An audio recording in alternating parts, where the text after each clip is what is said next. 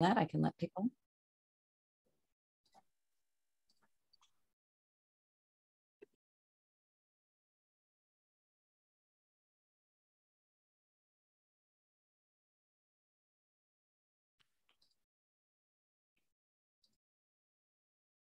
Hello, hello, everyone. Please take a seat if you don't have one already, and we will begin in just a moment.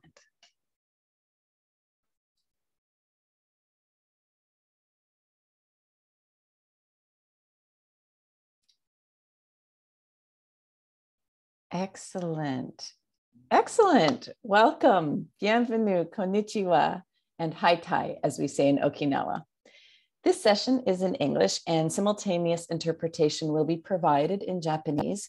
To access this feature, look at the bottom of your screen for the meeting controls. Click on the icon near the right-hand corner that looks like a globe, then click the language you would like to hear. So before we begin, I would like to thank everyone who has worked to make this session possible, especially our co-host, the Permanent Mission of Japan to the United Nations, along with the Science Summit organizers and team members who work behind the scenes at Edelman, Japan, and OIST. My name is Heather Young. I'm the very proud Vice President of Communications and Public Relations at OIST, the Okinawa Institute of Science and Technology. And I am also the co-chair of the Science Summit for Japan. Today, we are very fortunate to hear from some awesome individuals. Edelman Japan has assembled a first-rate team. The topic of their discussion is about trust, which is the ultimate currency in the relationship that all institutions build with their stakeholders. First, we will enjoy a presentation from Meghan Barstow, the President and Representative Director of Edelman Japan. And then she will be hosting a panel discussion. Meghan is an experienced communication strategist known for ethical behavior, strategic thinking, creativity, commitment to quality, and dynamic leadership. So you're in for a treat. I reached out to Meghan when we were thinking about possible ideas for this Science Summit because I'd seen her team's annual presentation on the Edelman Trust Barometer. I suspect some of you have seen that already. Every year, it is an essential read in my books because it's compelling and it's really meaningful in every line of work, I think. So from Tokyo to Toronto to Tunisia to Turin, from whatever time zone you're joining us, I know you will enjoy this session. And I hope you will learn a little bit and be inspired too. Please remember to fill out the feedback session at the end. Meghan, the floor is yours. Heather, thank you so much for the introduction and also for all the support in making this session possible.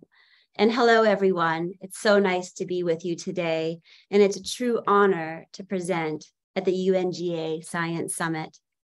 As Heather noted, I'll be presenting about the Edelman Global Trust Barometer data from 2022. I'll share some of the global trends, the Japan trends, and also talk about where there are similarities and there are divergent trends. We'll also look at opportunities to make a difference and some of the challenges. We also have planned a QA at the end of our session. So I'll do my presentation. We'll then have about a 30-minute panel discussion with our amazing panelists that we've assembled who have really distinct and relevant points of view about the topic at hand, and then 10 minutes for the QA. I wanted to just share a brief word about me and also about Edelman. And I want to thank Heather for the incredible introduction. I have a 30-year-long and strong love affair with Japan. In fact, the first time I ever came to Japan was exactly 30 years ago as a college student.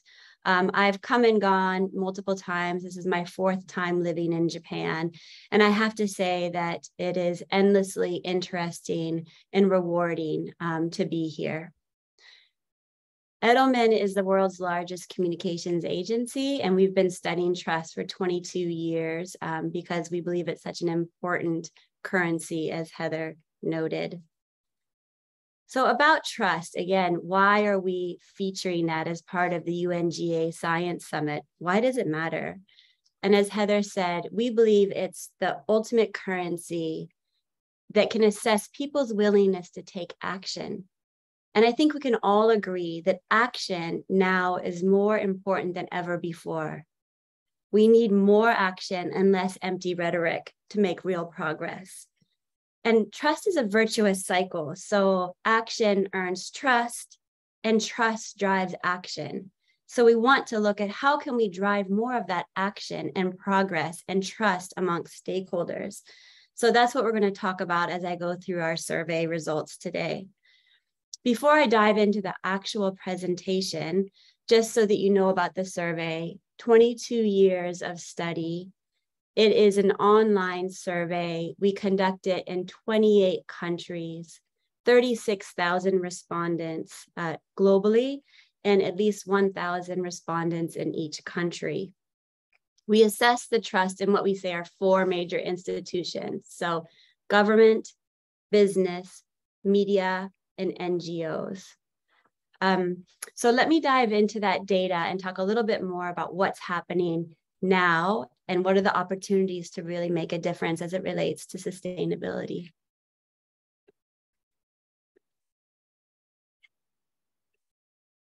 Great.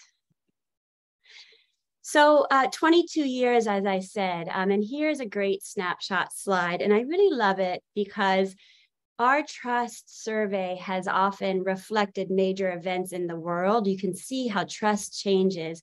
And sometimes we're even able to predict some of the changes that are going to be coming or impacting our institutions. We started our survey in 2001 after we saw the World Trade Organization protests in Seattle. We felt that was a major sea change to see the resistance to a formerly very respected institution and felt that we needed to study and learn more about that.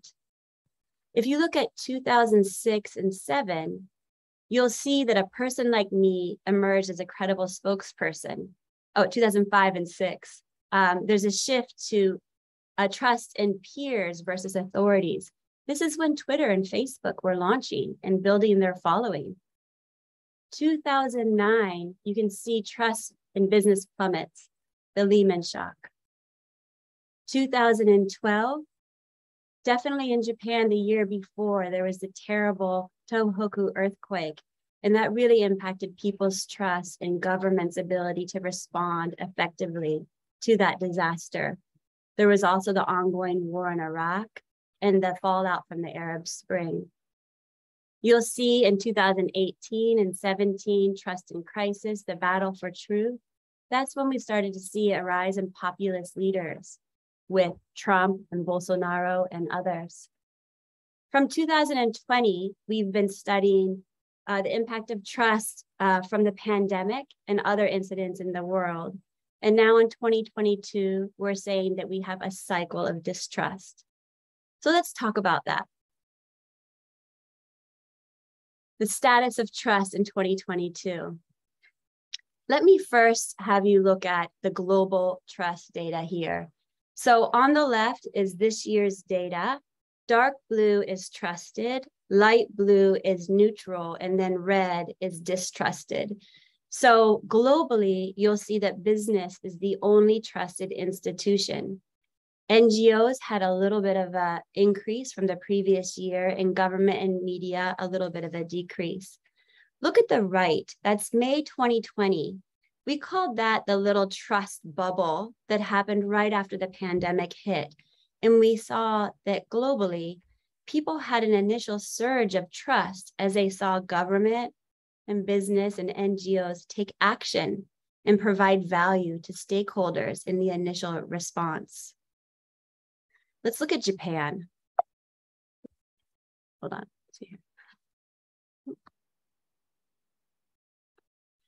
So Japan is not the same as the global trends. You'll see it's all red. Yes, so there is no trusted institution in Japan of the 4 that we study. Similar to global, business is the leader within those groups, and NGOs also follow closely behind and had an increase. But you'll see on the right, that was also all red in the early days of COVID. There was no trust surge. And in fact, in Japan, there's always traditionally been a lower level of trust, sort of a low state of trust all along the way. So let's look at something that's a bright spot. This is exciting, I think. It's an incredible opportunity for employers. It's a similar trend globally and in Japan, but you'll see that in Japan, employers, my personal employer is trusted. They are in the blue. It's the only trusted institution in Japan. It's a 22-point differential to the average trust. That is an incredible opportunity for employers in Japan. And globally, you'll see that on the right, there's also a big trust differential. Another interesting trend that we've noted is that there's a significant difference in trust between those who are high income, higher trust, and low income, lower trust. And there's a significant gap there. I want to draw your eyes to the Japan data. Low income trust levels in Japan are at the bottom of the list. If you look at the high income, it's not at the bottom, it's a little higher, it's in neutral territory. It's a 21-point gap for Japan. I think this is remarkable, especially because many people still view Japan as a country as fairly egalitarian, not a huge income gap. That's changing, and it's also becoming an issue for people here in Japan. They're concerned about it. This, to me, is the slide that is of most concern. We ask people, will my family and I be better off in 5 years' time? And you can see this year, 9 countries had all-time lows. And Japan is at the very bottom of the list, -2 points from the previous year and only 15%. This says that institutions in Japan need to take notice and need to drive hope and optimism in Japan. So let's talk about some of the drivers of distrust. Where is this coming from? We said this year it's a cycle of distrust, and this data is part of what's driving that. We see that distrust is the default, and many believe there's no basis for peaceful debate. Look at the data on the left. It is incredible that you'll see that 75%, 3 out of 4 people in Japan, their tendency is to distrust until proven otherwise. They need to see evidence before they're going to give you their trust. It's really important to earn that trust in Japan. Really important data point there. The other one is on the right, you'll see that many people perceive there's a lack of the ability for constructive and civil debate. Globally, 64%. Maybe people who are in Western countries would not be surprised by that, seeing the many partisan debates. But Japan is 58%. And that might surprise people where it's a country known for such a focus on harmony. Now, this might be because there are just no guardrails and platforms and opportunities for that psychologically safe debate in Japan. It might be for a different reason, but it's still very much an issue here that people don't feel they can have that dialogue. So during the pandemic, it was a tough time for so many. We saw the impact on trust, and we saw that fear in general has risen globally. And that's also the case in Japan. Look at this slide, +6, +6, +5. People are worried, people are scared.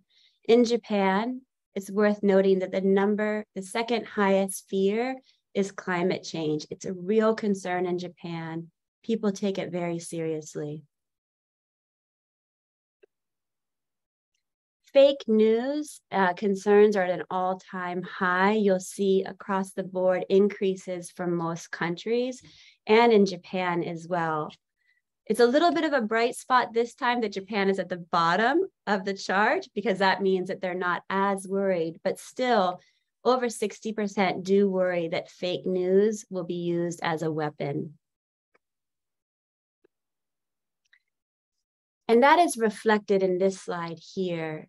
On the left, you'll see that societal leaders are the least trusted in Japan, and the media is the least trusted. So only 23% trust journalists.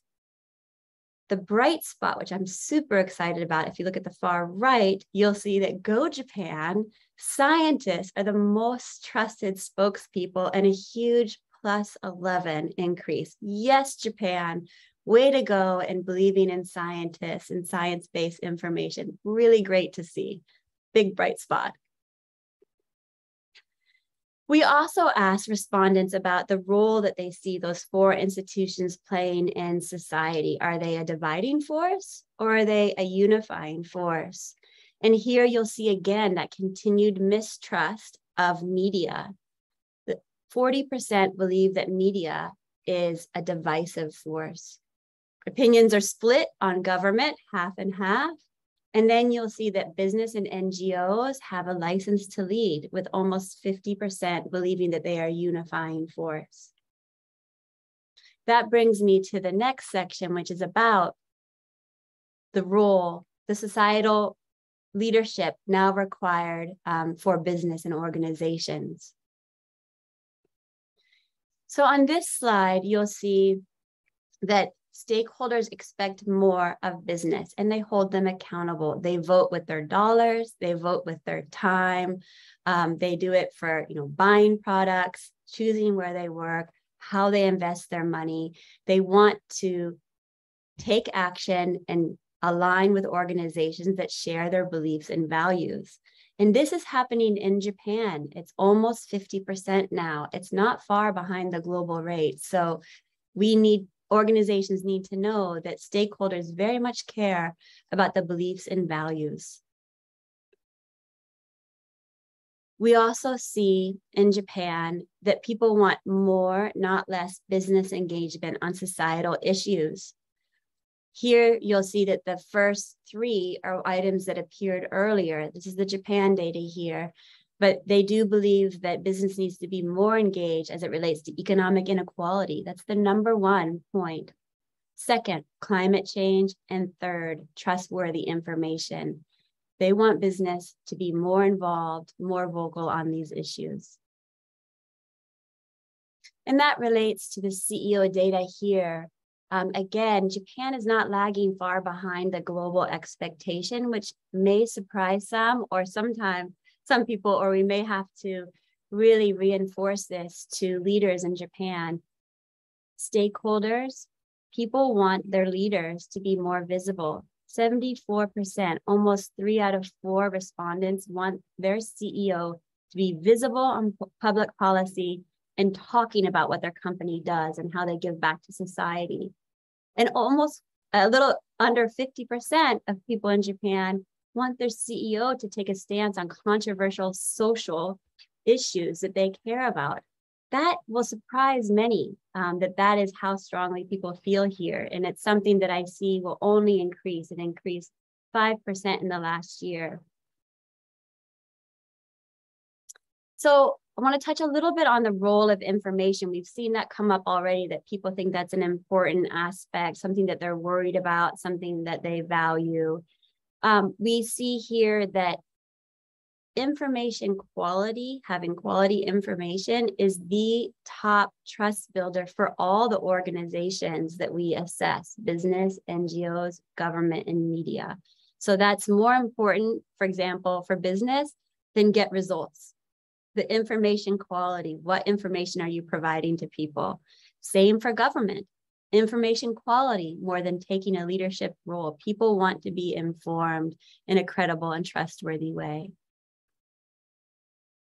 We also see that good information can help close the societal divide. I think this is so important.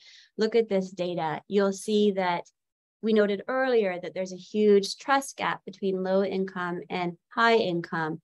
But then when we look at that with a lens of well-informed, we'll see that that gap disappears. Someone who is lower income but well-informed has relatively high trust, and someone who's high income but not well-informed has lower trust. Information is trust power, right? So it's not just power, it's trust power. Really important. So I want to close my section here with my takeaways, just top line summary, which we'll talk more about in the panel. One, okay, this is no surprise to anyone on this, listening to us today. Stakeholders expect more of institutions. They want leadership to do more, not less, okay? It's time for action. No more just empty words. Tangible progress, that goes to that as well. Commitments are great. How are you going to do it? What are the commitments? How are you making a real impact? The third one, thinking long-term. So focus on that long-term impact. Think long-term over the short-term gains. Great opportunity for Japan. It's a society that thinks in 10, 20, 30, 50-year blocks. Companies here with over 100 years of history. This is a real potential area of leadership for Japan, continued leadership, I should say. And then every institution should provide quality, trustworthy information. It's clear information is trust power. So thank you for listening to the presentation so far.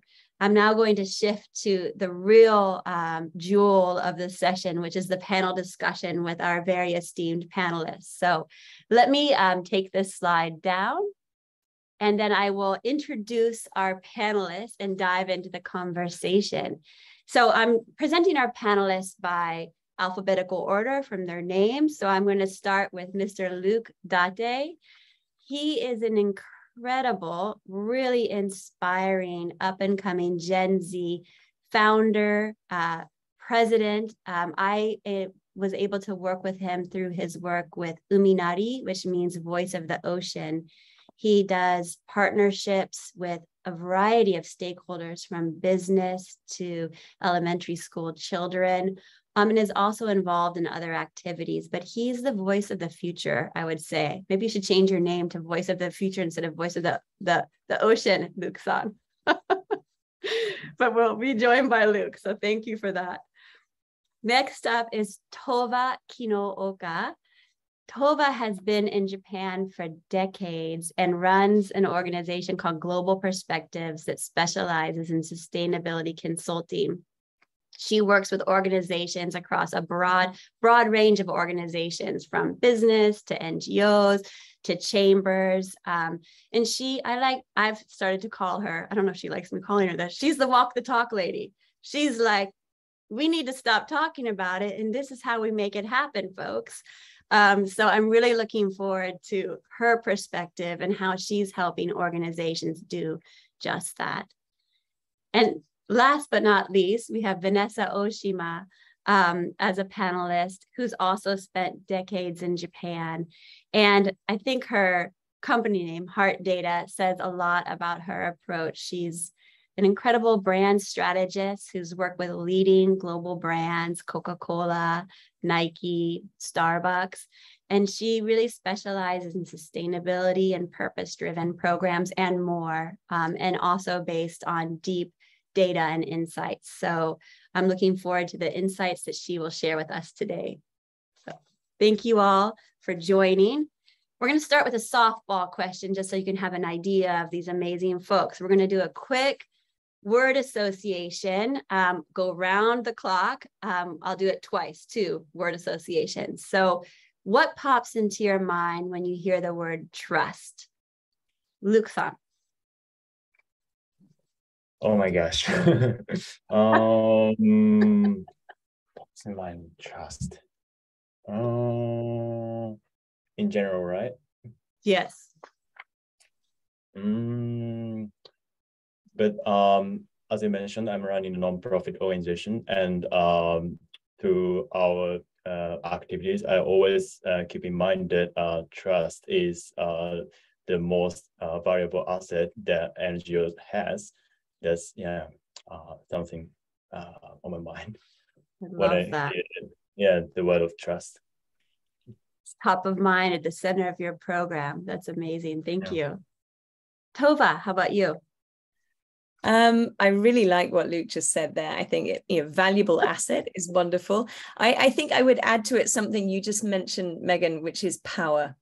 I think trust is power. Without it, you are powerless. I think so. I'll go with power. Love that.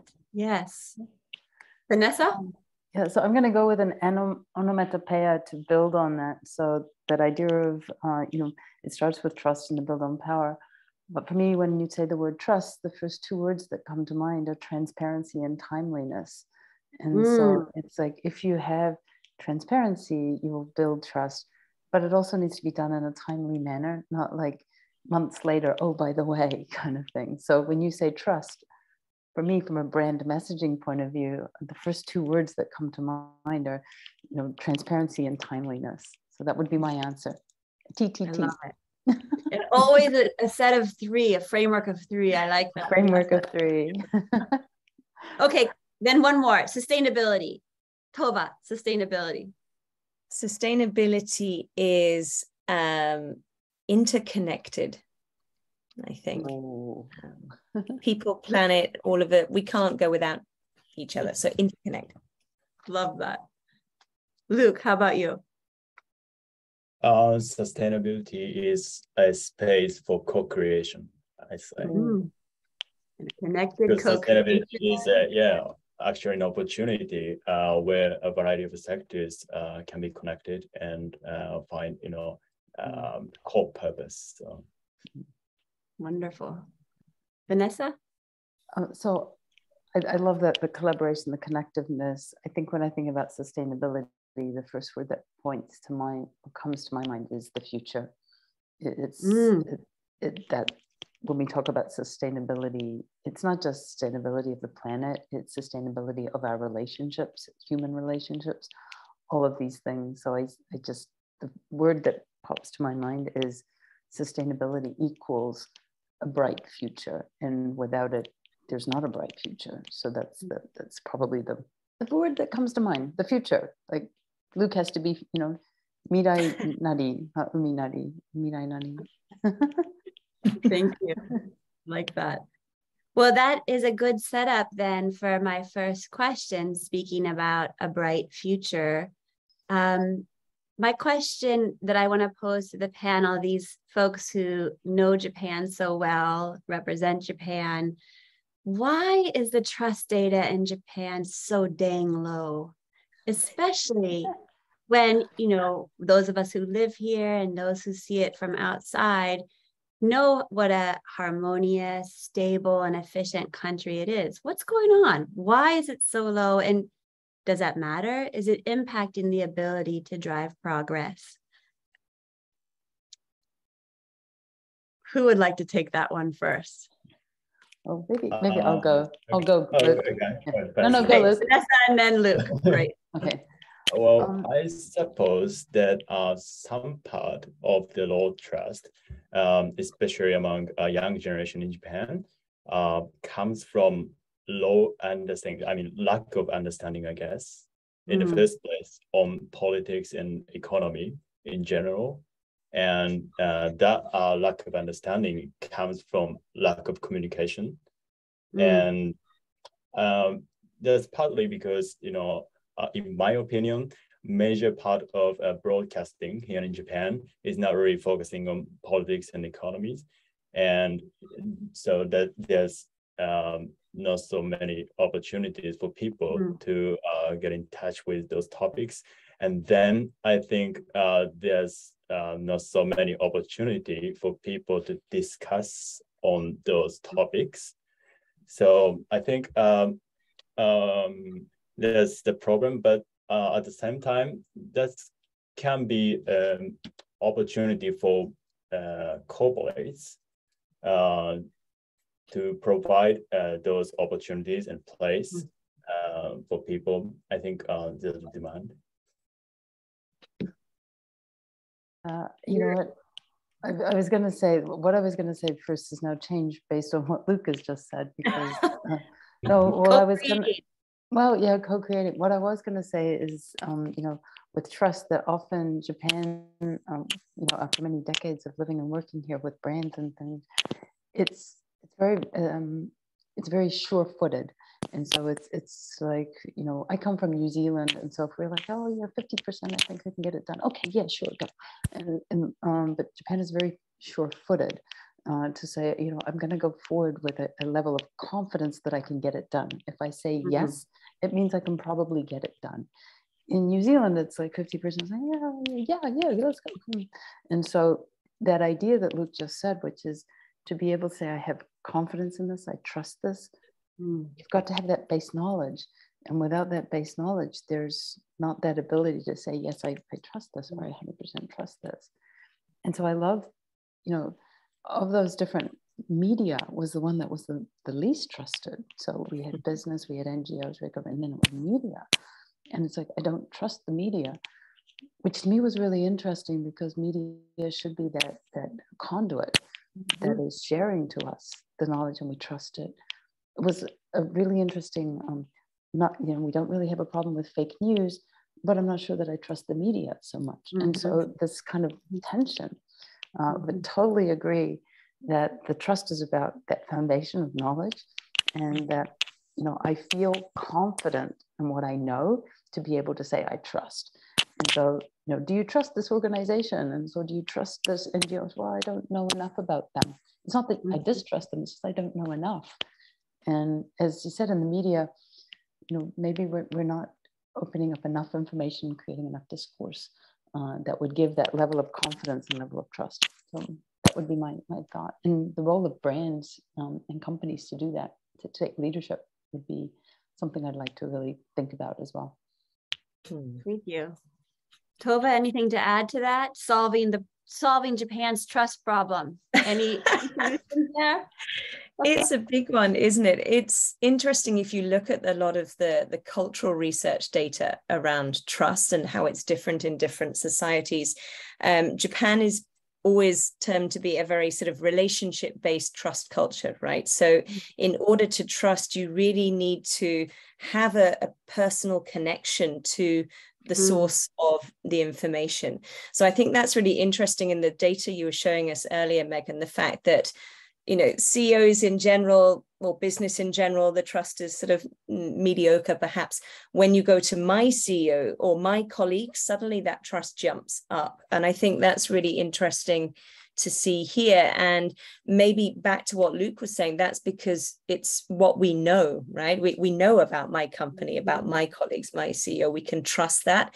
Stuff that's outside our sort of our immediate interior kind of network perhaps might be less trusted simply because we don't know that much about it.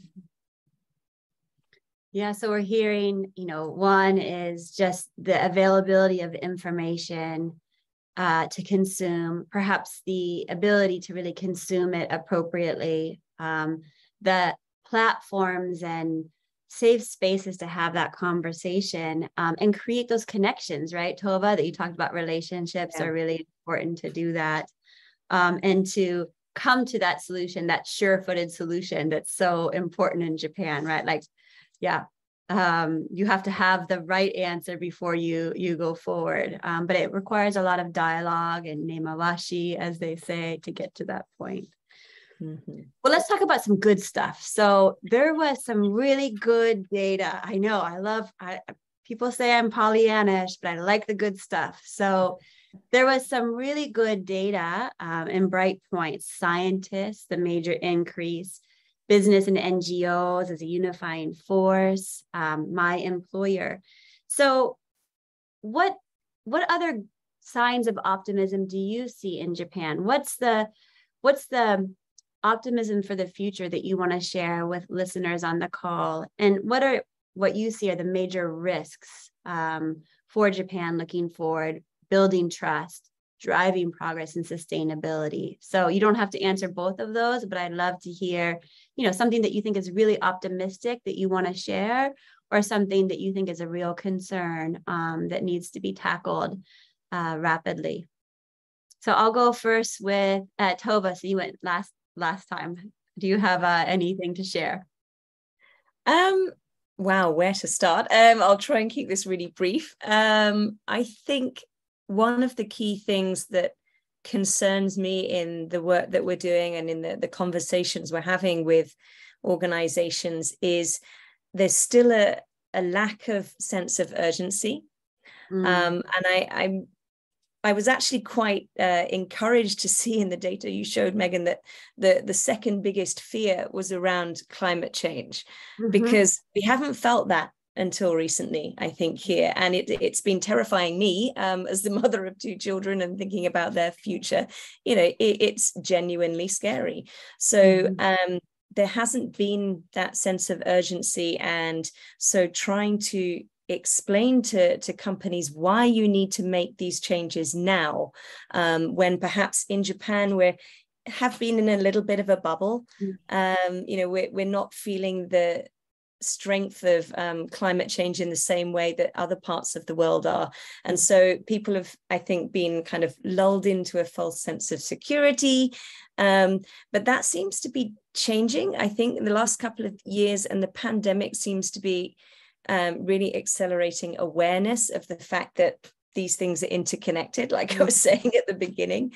And so I think that's a silver lining, if you like. That's giving us an opportunity to say, no, this does actually involve us. Japan is part of the global ecosystem. And so I'm seeing signs now that people are recognizing that, companies are recognizing that, and are starting to get more serious about taking action. Thank you. Yeah, urgency to act, and the pandemic, as awful as it was, there are some outcomes that have, changed the conversation and the opportunities. And I think that is right. That's one of those that people are really taking this much more seriously. Luke, how about you? The voice of the future. What's the cause for optimism or concern? Yeah. Fill us in. Yeah, for one of the optimistic aspects I see in Japan is that nowadays I see some momentum towards a wide range of cooperation. Like some companies are now trying to have a partnership beyond industries, or even with competitors or other type of entity, like with non-profit organization that we call N2X, non-profit organization with corporate. One case is that now I'm working with a developer company, and we are offering a place, the physical place in Tokyo, where youth and other sectors and generation can discuss about anything, do anything. And yeah, that's based on the wide range of cooperation. And that's actually good for a company as well, as in that example, they can, access the real insight and perspective of the future generation. Yeah, it's going to be a huge asset for the corporate. So, how do you get people to share their candid, honest honne in those dialogues? Is there something that you do to facilitate that conversation? It sounds great. I love that you're offering that safe space. I don't know. I do it naturally. You do. You're really good at it. But one is that it's not supported by solo sector or company. That's the factor that makes the place a very neutral body, I guess. Yes, that's a great point. Yeah, there's no real agenda, perhaps, because people are coming together on that common cause. That's fantastic. I love that example. Vanessa, how about you? Yeah, so I think building on that, that sense of urgency, that collaboration and coming together, what I was encouraged to see in the data was this idea of this expectation of business to step up. So I think one of the things that we've always seen in Japan is business having these kind of leadership roles, whether it's some of the, the innovators like Matsushita-san and Honda-san, and they've got a vision of what it should look like, and taking business's role in society to not just deliver dividends to Wall Street, but to actually make society a better place and develop and give back and build. So I think that data was also showing there's an expectation of business to step up. I think also the other thing too, which was that foundation of information quality. I think that goes back to the first question as well, which was like just really wanting that information quality and being able to bring different angles of the information together so that we can actually have a conversation. So we're not just talking about, oh, let's look at that one star or that one data point. It's like, here are the stars and here's the constellation that we're seeing. Here's the thing that we're seeing.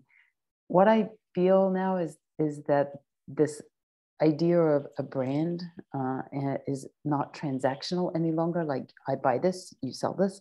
There's an expectation of the brand and the conversations with corporations to be much bigger than a transactional buy sell. There's an engagement, there's a level of purpose. I'm buying not just the product, but the entire package of what the brand does.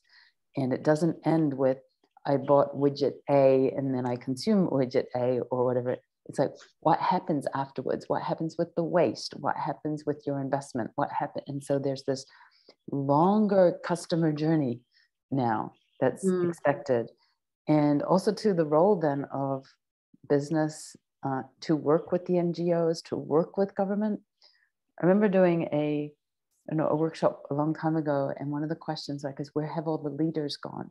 Where has that leadership voice gone?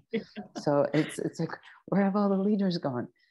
And so it's a perfect opportunity to step into a leadership voice, whether it's Luke's son with his NGOs, and his community, to say, this is my voice, this is how, and taking that leadership position, or whether it's a corporation that decides to take a stand on a particular thing, as was mentioned. I trust my employer, the person who's close to me. And so, how do we, create leadership? And we had this big thing about, what is leadership? Does that mean we all have to be a president and we all have to, lead? And it was this idea of leadership means you have a vision and a courage to act on it. Then you're leading, whether you're leading in your neighborhood, whether you're leading in your group of friends, whether you're leading in, it's just, you have a vision of what it should be, and the courage to take that step forward is leading. And so it doesn't have to be, I have to start my own company or I have to start my own political movement. It's, I can see something and I have the courage to take that step forward as you're leading. So I think that's where I was getting encouraged in the data, is that there was a request for leadership. And so now is the time to sort of say, where do I step in? And step in where you feel most comfortable. You don't have to lead on everything. The leadership is a great question. What does leadership mean? And, I was so excited to have Japan represented in this UNGA Science Summit this time, because I personally believe Japan has been a leader in sustainability and making bold commitments early before others. And business has done that as well. And so I think Japan should get credit for that. And I think, there's more work to do, but I do believe that in many ways, Japan is positioned really well from a mindset and behavioral point of view for continued leadership. One data point that we'd had in previous surveys that was fascinating is that during the pandemic, we asked people in each country, what should leaders be prioritizing? And most of the responses were like, help for us and, investment in our healthcare system. And then there was one, helping people outside your country. Japan was the only country that had that as one of the leading answers. It was remarkable, right? That they said, no, during the pandemic, we should be also making a priority, a very high priority of helping others. So I'd like to hear from all of you, what are some other ways that Japan NGOs, Japan government, business is positioned for continued leadership? Where are ways that that we think that they're well positioned for the future?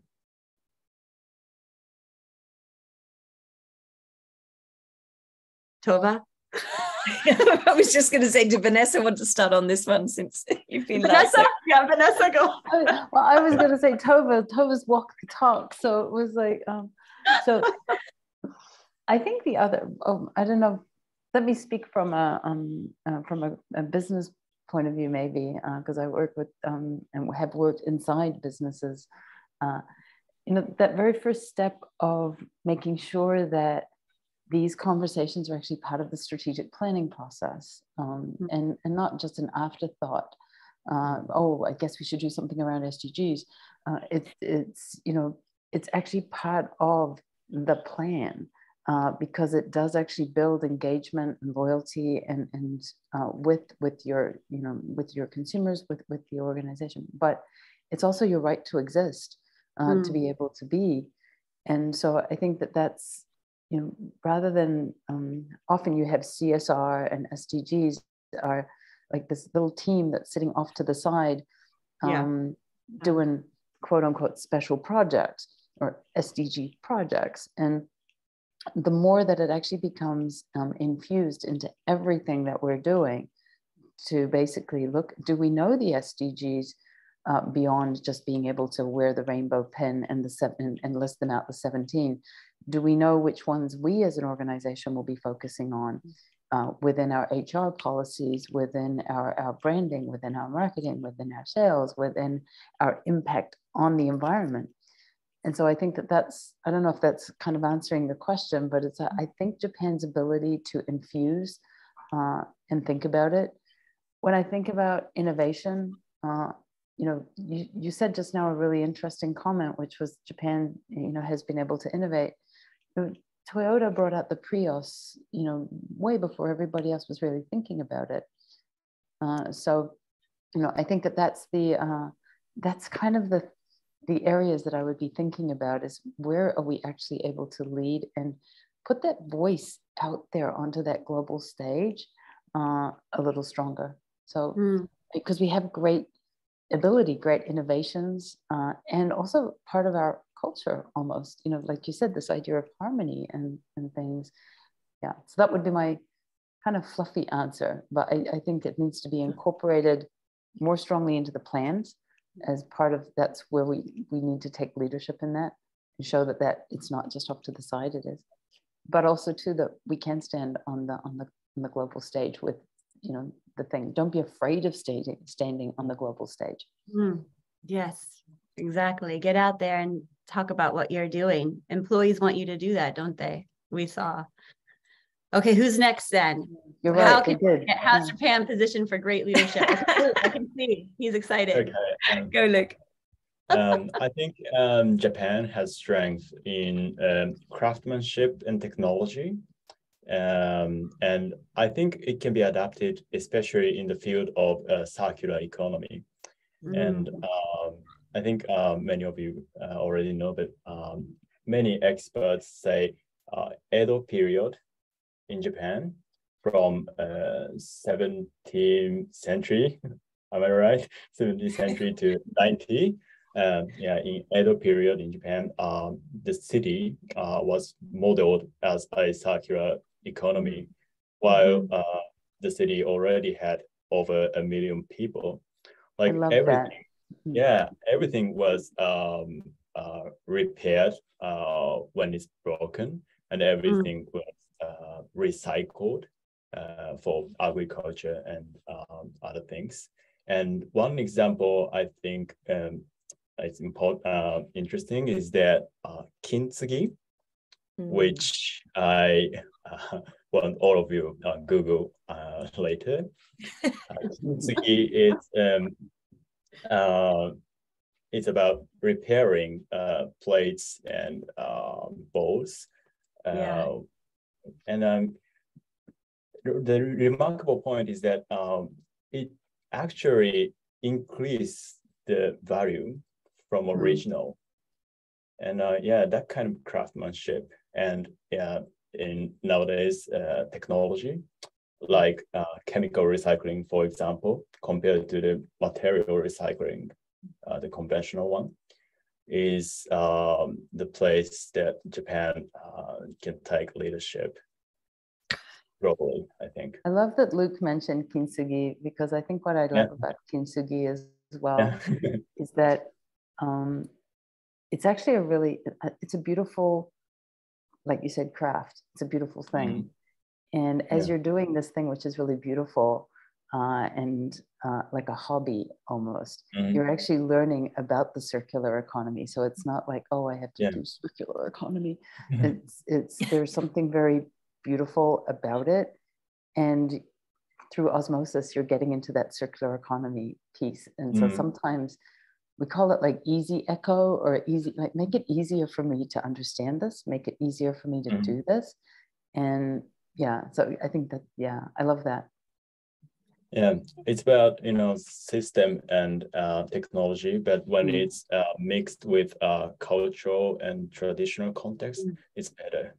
And sustainability is about future, as Vanessa mentioned, but there's something we can learn from the past as well, and well featured for the future plan, I guess.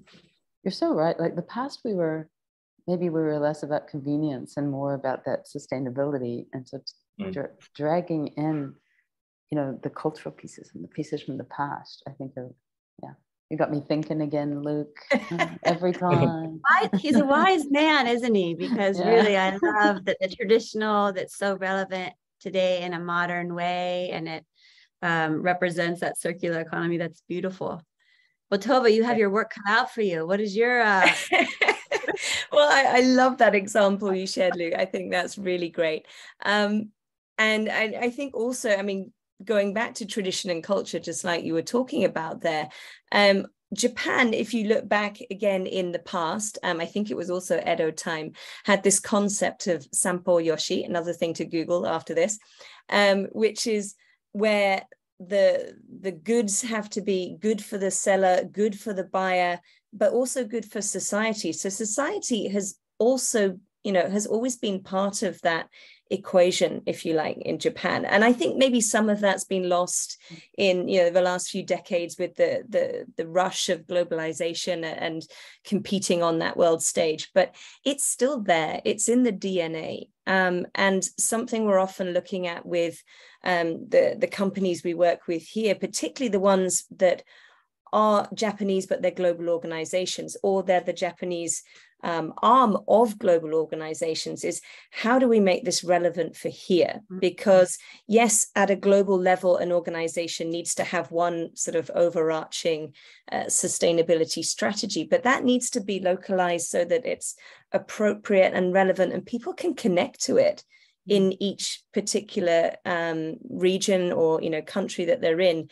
And I love this fact that in Japan you have got this concept of community, of just thinking about others, not just yourself, and that's a real asset when it comes to stuff like this. I think you can easily help people understand the why in the sustainability conversation. It's not that we have to do this because we have to be seen to be doing good. It's like, oh, okay, of course, that makes perfect sense. Of course, we want to benefit society and community. And I think that's a really powerful, sort of deeply ingrained cultural aspect that Japan can really tap into, and can also share with the world and sort of help us to look outside our own little bubbles. I am so fired up by the opportunity that we see ahead. And I think it's really, but it's so authentic. I do experience that. I see that. I work also with many large companies here. And I think the mindset and the approach is quite different. And I think it's really very promising for what's possible.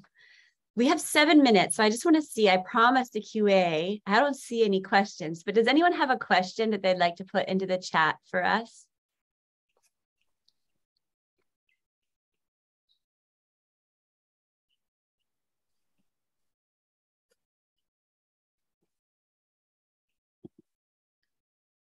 Okay, well, we can always look for questions later, but since I have 7 minutes, so I guess I will go with my last question, which is, what's your message to those who are listening? Oh, thank you, Keiji san. I have so much trust barometer data.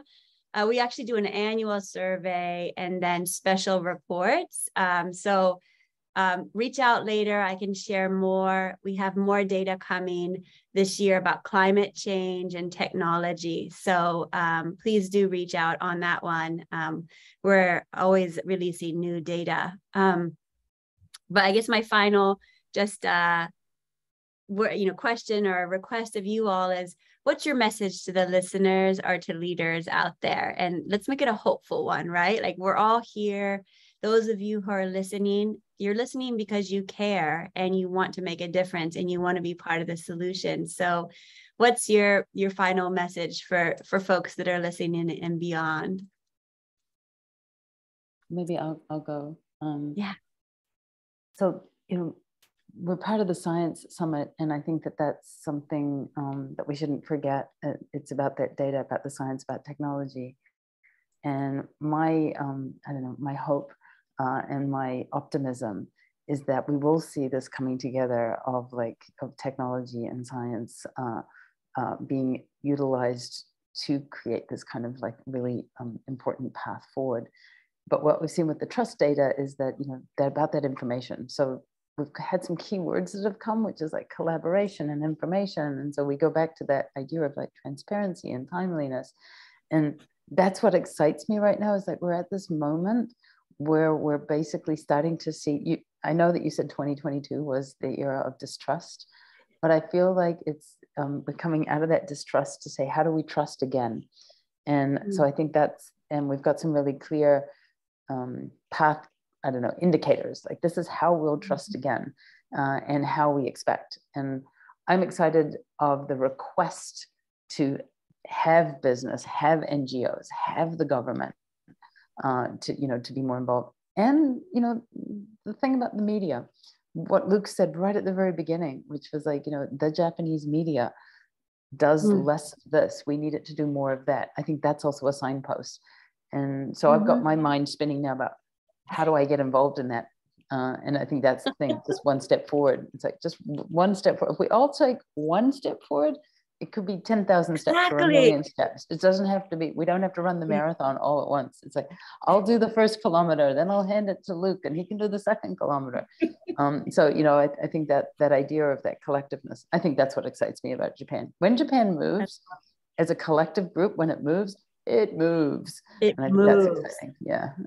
Thank you. Luke, how about you? And yes, please, everyone, fill out the form at the end about the session. We'd love your feedback on how we can improve it in the future. I'm just putting that in there too. But Luke, go ahead. It's close to collectiveness. It's about partnership. And one of the 5 basements of SDGs is partnership. And I think corporates and NGOs and other sectors, especially corporates, I believe, has potential and responsibility and actually an opportunity to take leadership in the field, not only for their own, but for bigger purpose. And I think there's always a way of using it as a leverage to enhance their business performance. Way. Yeah. Win-win. Sahoyoshi. Love that. Tova, how about you? So you only get a minute. We have to wrap up. So only 1 minute, Tova. Sorry. Oh, okay. So in a nutshell, ecosystem thinking. Look at the big picture. Look at the value chain that you're part of. Wherever you are in that value chain, however big an organization you are, however small you are, you have a role to play in that, and you have power, agency to shift things. So like Vanessa was saying, even if it's just one step, one small action, that's a start that can then influence others to make changes. And all of these things are interconnected. So one thing starts to shift and everything can suddenly start to move forward a lot more easily. So think big, look broadly instead of, as well as long term and straight ahead. So that'll get us all moving, I think. Love it. Think big, start small. Think big, yes, step by step. Absolutely. Think big, but take a step. I love it. Well, listen, I want to thank you, our panelists, for the conversation, your time, our organizers, the audience for coming and listening. Thank you.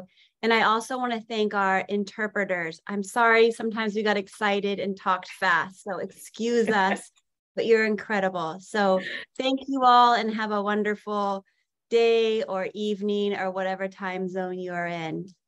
Thank you all. Thank you. Thank you. Thank you.